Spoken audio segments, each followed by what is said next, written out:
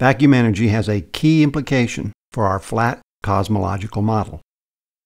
We have seen that radiation with W equal to 1/3 dilutes by the cosmic scale factor raised to the 4th power. Relatively still matter that exerts no pressure has W equal to 0 and dilutes by the scale factor cubed. But vacuum energy density with W equal to -1 is a constant. It does not dilute.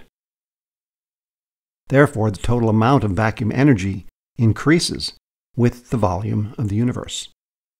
In a small universe, it would have little impact. But today, it is almost 70% of the energy density of the universe, filling the gap left by the matter radiation-only number. Under this model, the universe was matter-dominated for most of its existence since the Big Bang.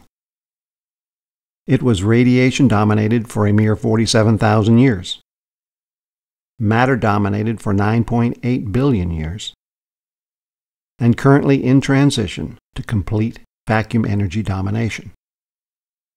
The name we use for this zero-point quantum vacuum energy is dark energy.